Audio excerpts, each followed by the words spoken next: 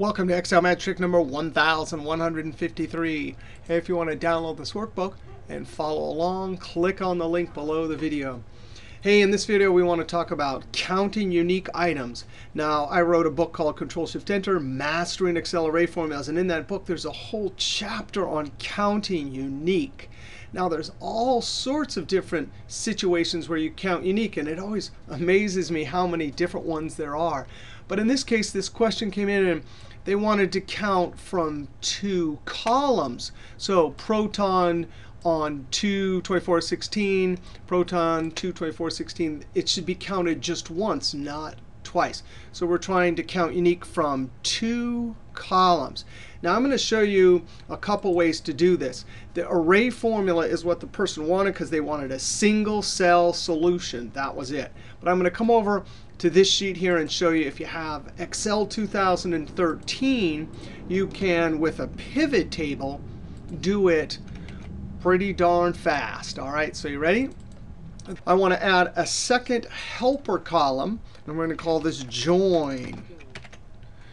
All right, and we're going to join these two with equal sign, two cells to my left, and the join symbol is Shift-7 ampersand, and then one cell to the left. Formulas do not see number formatting, so when I Control Enter, you can see the actual formula sees the serial number, which is what underlies any date. But when I double click and send this down, now I have a column, a single column with a unique identifier. You can see these two here are exactly the same. Now I can actually add this to a pivot table. Insert pivot table, or the keyboard Alt-N-V. The trick to this is you have to click Add to this data model. And what it will do is it will take the product function out of the old pivot table function list and put a new distinct count in. So I'm going to put this on the existing sheet location, say E1, click OK. Now I can simply drag the join down to values.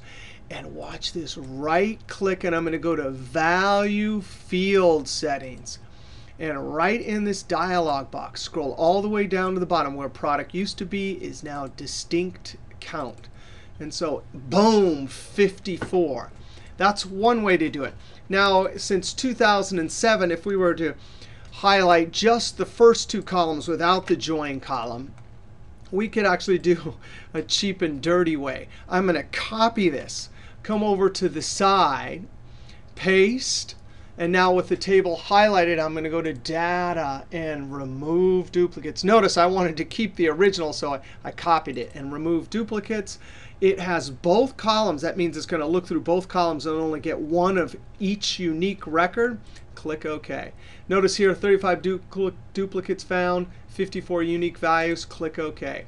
If you didn't believe that, you could highlight and watch. As I'm highlighting, the little screen tip then tells us 54. You could also come up and simply do something like equals. And I'm going to count the dates, which is a number. If you were going to count the names, you'd have to use count a. So I'm going to Control Shift down arrow, Shift Enter to put the formula in cell and jump up. Unique count, Control B. All right, now we're going to look at our array formula. We're going to come back over here, and this is going to be a wild one. We want to first look at, and actually I'd like to name these two columns. So I'm going to click in the top cell, Control asterisk, and I want to name this column name, this column dates. I could go to Formulas, Create from Selection, or I'm going to use the keyboard Control Shift F3. I want to uncheck left column. I just want to do from the top row and click OK. Now I could check this using the drop down, dates, and boom, just like that, it's got the dates, names, boom, just like that.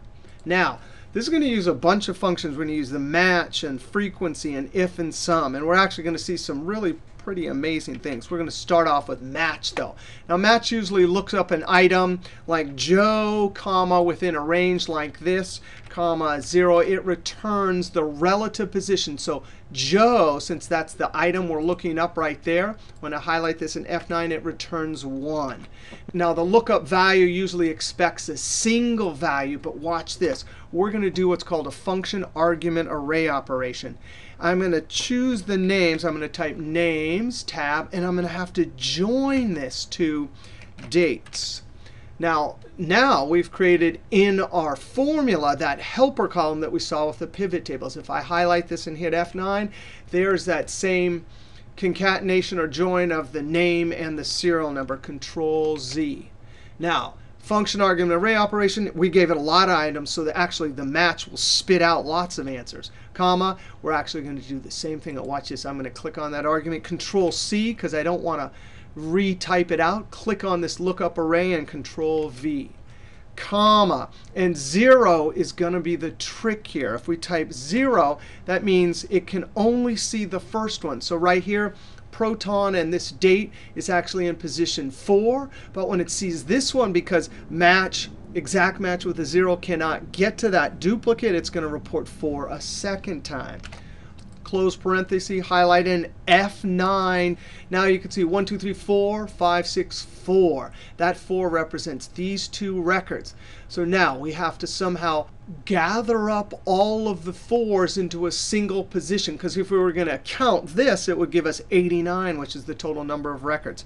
Now watch this. This is going to serve as the raw data for the frequency function, Control Z.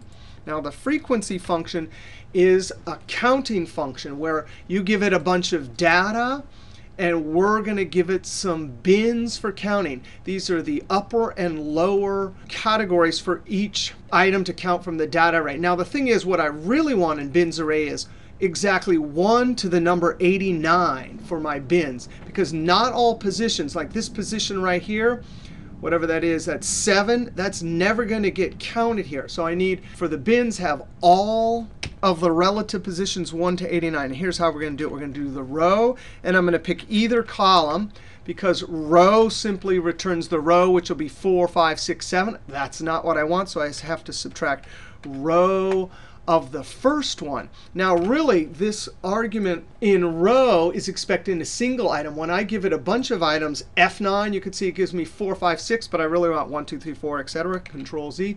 Right now, row minus row would mean 4 minus 4 is 0, so you have to add 1 back in. Now there's other ways to get what's called a sequential list of relative positions, but this one is very robust. If I insert rows up here or move it or everything, it will work. If I hit F9, you can see now I have my bins for counting, 1 to 89. Now watch this. Frequency, close parentheses. When I highlight this, remember we have data and bins. It will actually report a 0, for example, position 7. So F9, and there we go. 1, 2, 3, 1, 3. There's in position 0. That's a 7 because it didn't count any. What does that 3 mean right there? 1, 2, 3, 4. That means it found 3 proton serial number dates. Right, now we have to think about the if function. If we gave this array of numbers to the logical test argument, if sees any non-zero number as true and 0 as false. Control Z. If this logical test right here, if I highlight that, remember it's all those numbers and zeros. All the numbers will be true. The zeros will be false. So what are we going to do? We're going to come to the end. Ooh, that's kind of hard. That's tricky right there. The value, if true, I want 1, which means I need a count of 1.